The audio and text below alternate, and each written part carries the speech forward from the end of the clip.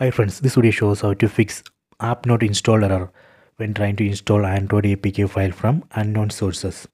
Go to settings, tap on the settings app icon, go down, go to apps, tap here, tap on these three dots, go to special access, tap here, go down, tap on install unknown apps. Here you can see list of apps. Let's take an example.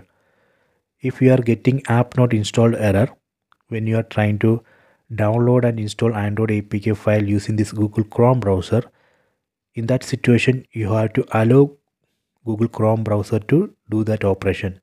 You can just allow like this, just enable, done. If you are getting that app not installed error when you are using My Files app, you can allow this My Files app to download and install Android APK file from unknown source. We can allow like this, just tap here, done. So this way we can fix that issue. So you can try this. I hope you have enjoyed this video. Please subscribe this channel. Please like and share the video.